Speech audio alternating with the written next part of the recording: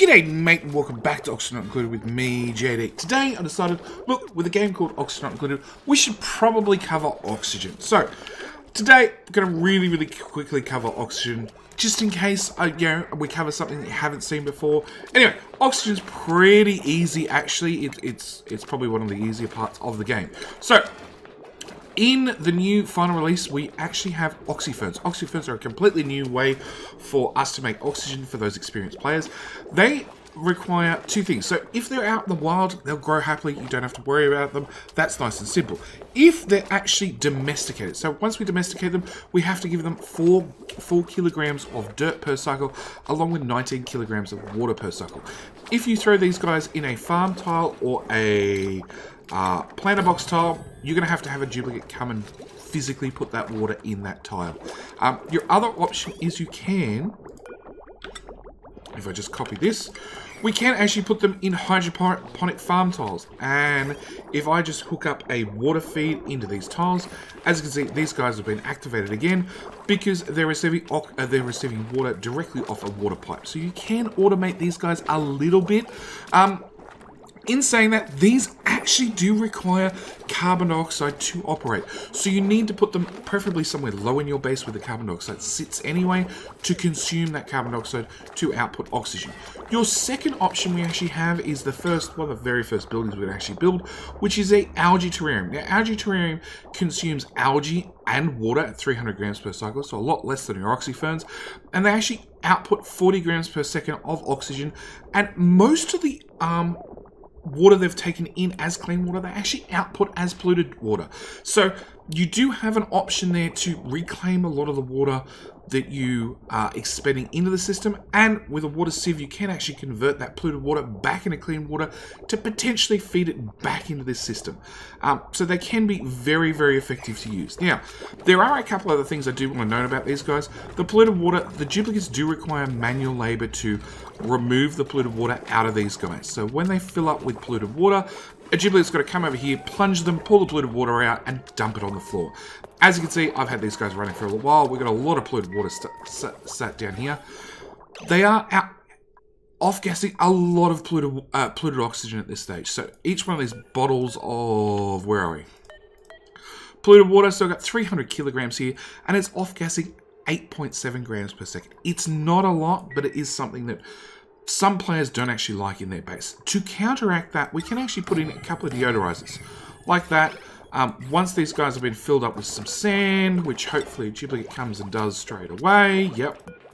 We've got Mima and Ren coming and adding those right away. And that'll actually consume that. Gossman, did you have to fart during a video? Sheesh.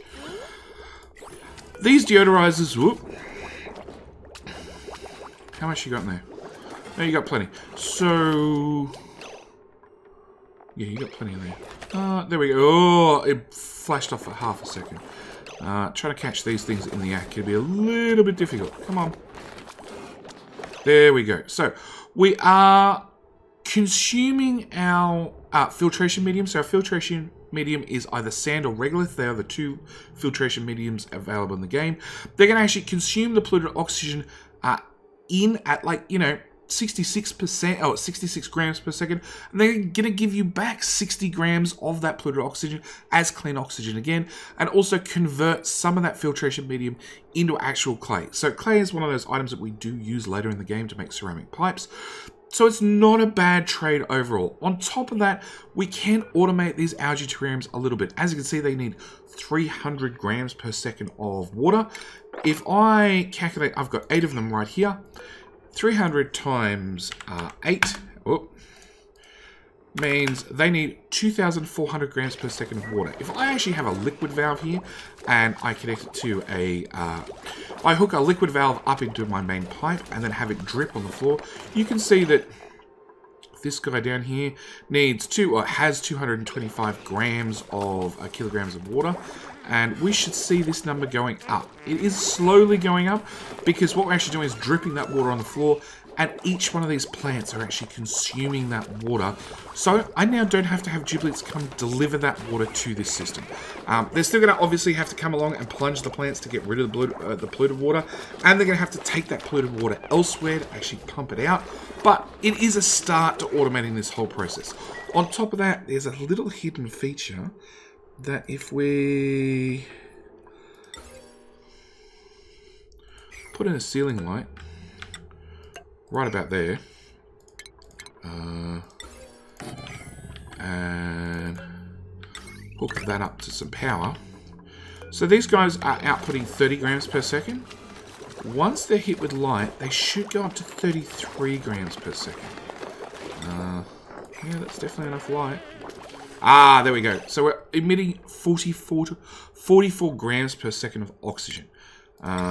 So we went from the 40 grams we were getting, we're actually getting an extra 10% oxygen out of these guys just because they're under a little bit of light. So if you've got some shine bugs floating around your base, or you want to put some lamps around your base, you can up their efficiency just a little bit, which does add up over time, by just putting a light above them. The next couple of options we actually have for oxygen are more, well, this is really our first set of man-made ones, so, or dupe-made ones technically. So we have the oxygen diffuser. The oxygen diffuser has been around since really at the start of the game. And these guys, again, taking algae, so it is using a potential finite resource in the game, along with 120 watts worth of power per second to give you 500 grams per second of oxygen with a touch of heat. Like, the heat is so low that we can pretty much ignore it. The one thing you do have to be considerate of is these guys are going to output their oxygen at 30 degrees. The algae terrarium is also going to output oxygen at 30 degrees, so these guys will keep your base fairly cold. The next ones we're going through the list are actually going to start outputting very, very hot oxygen, which is something you're going to have to deal with sooner or later. So, as I said, consumes algae, outputs oxygen, does not deal with the carbon dioxide at all. So this is really the point where now we're starting to use different man-made or dupe-made materials and technology that we're going to have to find some way to deal with that carbon dioxide. The next one on the list is our rusty oxidizer. So the rusty oxidizer takes in 750 grams per second of rust and 250 grams per second of salt. Takes in a little bit of power, 60 watts as well, and it's going to actually output 570 grams worth of oxygen at that 75 degree temperature, along with 30 grams per second of chlorine. So chlorine is another gas that we're going to have to find some way to deal with this particular system. Along with that, it puts out a little bit of heat, but it's also dumping 400 grams per second of iron ore on the ground. Now, if I bring up the heat overlay, we can see these guys are pretty good, these guys are pretty good, these guys are a little bit warmer. This guy's really warm. Mainly because he's got 300 kilograms worth of hot iron ore that he's dumped on the ground that I haven't had the dupes sweep up, because intentionally I want to keep that in the... Well, for this particular video, I want to keep it in the same area so you guys can see that it's going to heat things up sooner or later. That iron ore has a certain amount of specific heat capacity, which is inherent in that item, which you need to deal with some way or another. As for the chlorine itself, what I've actually put underneath, so I've built this on a couple of airflow tiles, I've actually put some salt, dash of salt vines underneath. So the dash of salt vines actually consume chlorine. So as you can see, I do have just a little bit of chlorine down here. And these two little guys here are quite happily eating up that chlorine, just because this is in a little bit of a pit where chlorine's a heavier gas. It's going to flow down. The oxygen is going to flow up. Unfortunately, I do have carbon dioxide stuck at the bottom, so maybe you want to put an algae terrarium down here just to make sure that that carbon dioxide does get soaked up so the chlorine still has somewhere to go. But yeah, the dash of salt vines are quite happily eating that chlorine. They're also eating just a little bit of sand, not a lot. And they're actually going to give us back some salt. Now that salt, don't forget, does get used in the rust deoxidizer, so you do have a somewhat little symbiotic relationship here. Our next real oxygen maker is the electrolyzer. Now the electrolyzer is... it's really the workhorse of most bases. So it takes in water and power, and it gives you oxygen and hydrogen and a fair bit amount of heat you have to deal with. Mainly because that oxygen is going to come out at 70 degrees, same as the hydrogen. And you're going to be producing a lot of oxygen by the time you normally get up to electrolyzers, because you've gone past that 3, 4, 5 dupe starting point. You're now probably at the, for most bases, 10 plus, especially if you get up to larger bases at like 20 or 30 dupes. It's a lot of heat you're going to have to find some way to deal with. So, the electrolyzer, as it outputs the two byproducts, oxygen and hydrogen.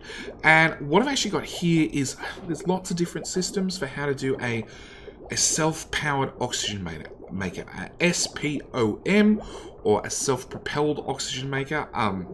There's been lots of different names for it over the last 2 years, but basically I'm going to show two quick designs.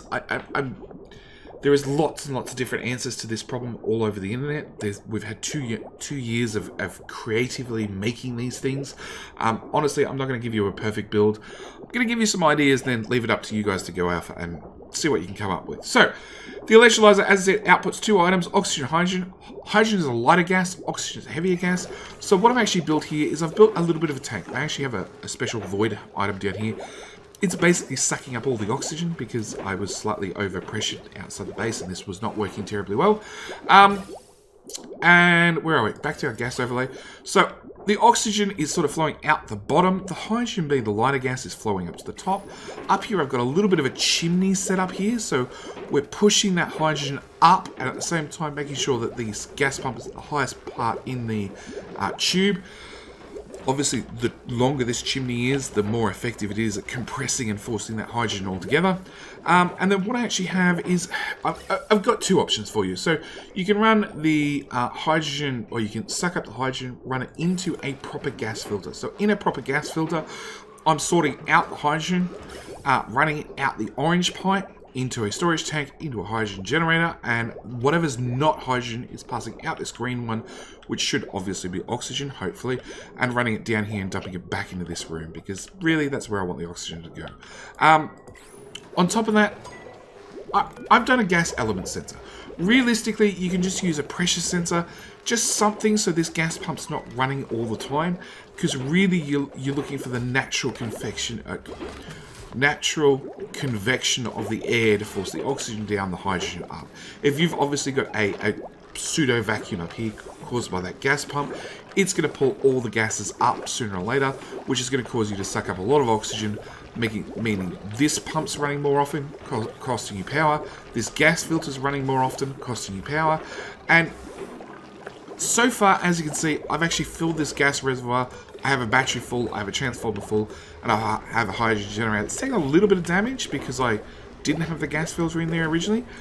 But this system by itself is running beautifully with not really using any power whatsoever. So, going through the actual power overlay, we should do that really, really quickly. So I have, actually, let's go automation. So the automation is a hydro sensor, a gas element sensor. So I'm just detecting that I have hydrogen at this point in my chimney, and with a bit of automation, I've actually got a filter gate here saying, hey, if I have a green signal from this side, guy saying, hey, I've found hydrogen, and it stays green for 30 seconds. I want to make sure it's not just one drop of hydrogen, it's actually, there is hydrogen filled up to this section. Then we're going to actually turn on the gas pump, which is obviously going to suck that hydrogen up. As you can see, the pressure down here is 600. Pressure up here is 300 and dropping because we're sucking that hydrogen up further. Just to run it into my filter, into my tank, and then off to the rest of the system. You know, as you can see, this is stopped pumping already because we found a little bit of oxygen got there and turned the whole system off. So, there you go, it sucked up just a tiny bit of oxygen.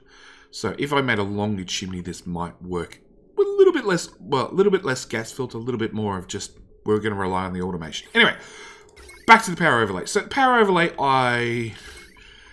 automation overlay. Automation overlay, I have a smart battery here set up to say, hey, at 80% power in the battery, turn this guy turn off the generator. At 50% power in the battery, turn the generator back on. I've also got up a power transformer. Now, the reason I've actually got a power transformer is just because of how our power is grabbed out of the circuit when it comes to oxygen not included. So a power transformer actually has first pick at any power that's made by any generator. So I want to actually make sure that the power transformer gets the first bit of power, comes over here and actually powers this system up.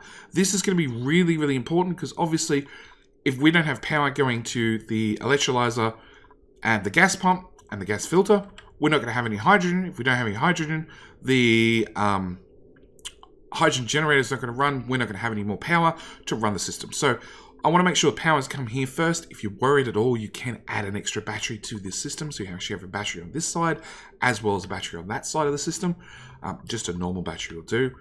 And as for the rest of the power, I'm just fitting it out into my main grid. So this guy is actually powering up my light I just added, plus my other oxygen makers and even the pump to bring the water up into this system. This guy is fully self-powered, and you can see that I have 150 kilograms worth of hydrogen here, plus all the pipes are full. And I've done zigzag pipes just to get a little bit more storage out of my pipes. So yeah, this system is completely full. We've created a lot of power. We've got a lot of excess power out of this system, ready to use elsewhere in our base. All you do is hook up this main outgoing line to your main power grid. Over here, I have like a slightly different version, well, a different version of, again, a self-powered oxygen maker. We have gas overlay. So we have a hydrogen pump up here. I'm sort of exploiting the fact that only one material can occupy one tile at a time. So up here, I actually have hydrogen up here, and I've actually sucked the hydrogen all the way down to fill up this whole room, just by running this pump continuously until this whole section was full of hydrogen. The reason I've actually done that is I don't want any oxygen coming over here. I don't want this guy to ever have to see oxygen or deal with oxygen. Meanwhile, because oxygen is the heavier gas, it's coming down here. This gas pump's picking it up perfectly, venting it out here, and I've got one of those little voids in there. So any gas we pump into this room just gets deleted instantly.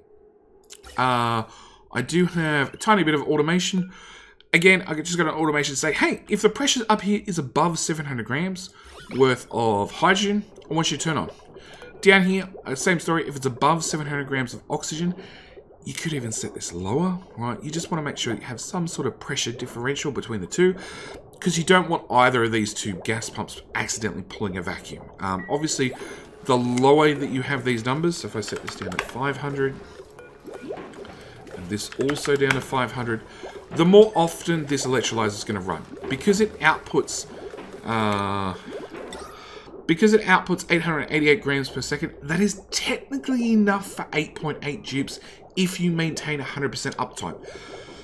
Getting 100% uptime is going to be very, very difficult. On top of that, because it's outputting 800 grams per second of oxygen, our gas pumps themselves only actually use can only pump 500 grams per second of oxygen. So ideally in a system like this, I should really have 2 gas pumps if I want to have better uptime out of this. So I can make sure I pulled all the oxygen out.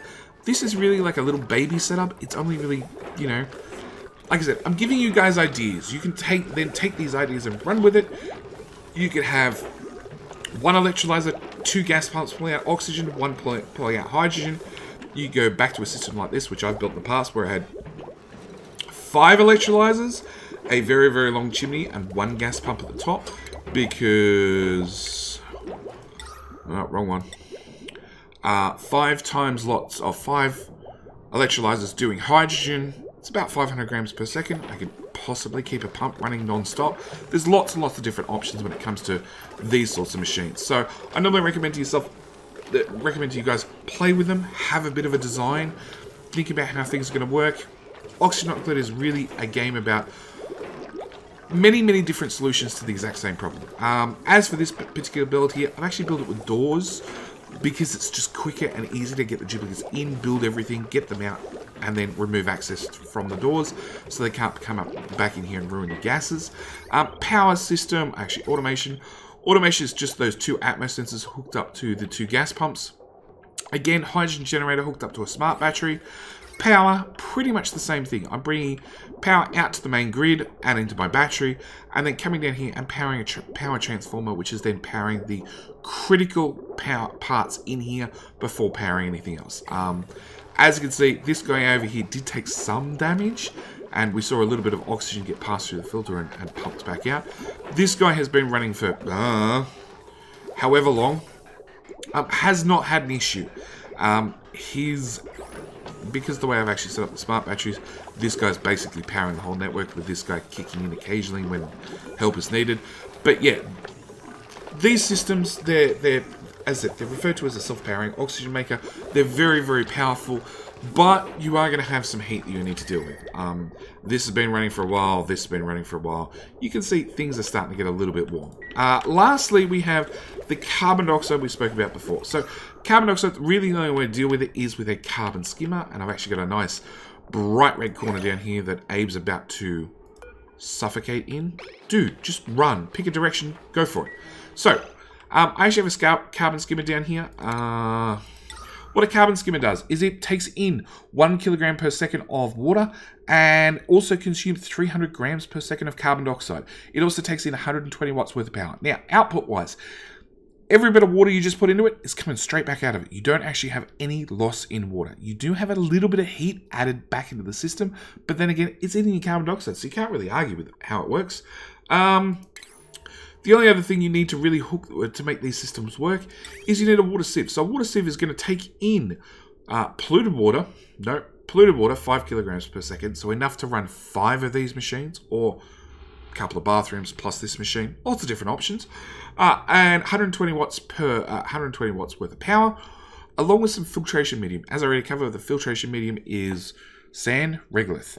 Sand, most maps have some sand, or at least a decent supply of sand, and if you ever run out, just dig to the top of the map. The whole top of the map is covered in regolith, and every new asteroid, or every new meteorite hitting your asteroid is going to bring you a fresh dose of regolith, so it's not something you're probably ever going to run out of.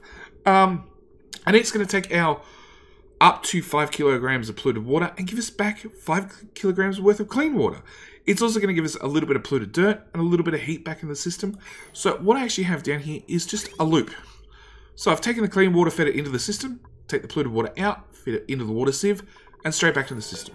And if I just undisable this guy, we can see the water's flowing out, water's flowing in. And we'll even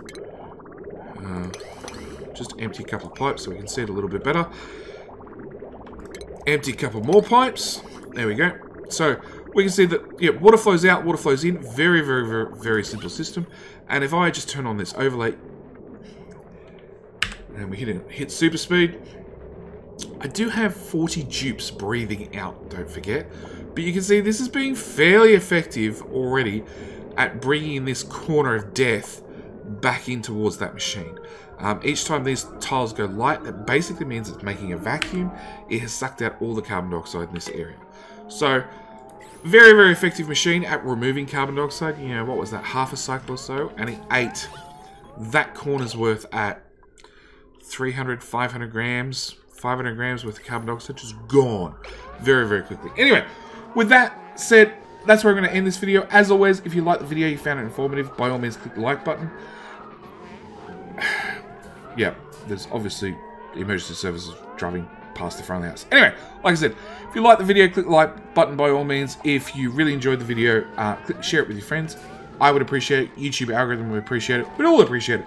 Same story, if you want to see more tutorials like this, more helpful videos like this, by all means, click the subscribe button, and I'll see you guys in the next video. Thanks for watching. Bye.